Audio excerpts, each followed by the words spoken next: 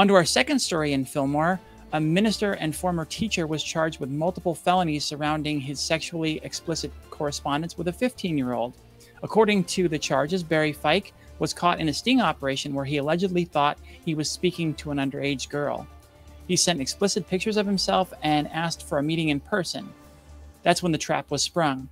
He had actually been communicating with an undercover police officer in a manner that the Ventura District Attorney's office called, quote, sexual in nature, via a chat room that did not have any age verification or other safety features in place.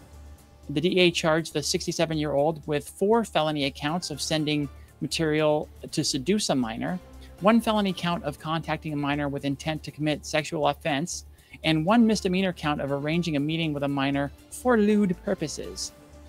Fike was a teacher at local Oaks Christian High School in Westlake for 11 years, but hasn't worked there since 2014, the school was quick to point out. There is no word yet about protests at Fillmore or Westlake City Council or school board meetings over this incident, of an actual, real grooming and sexual threat to children.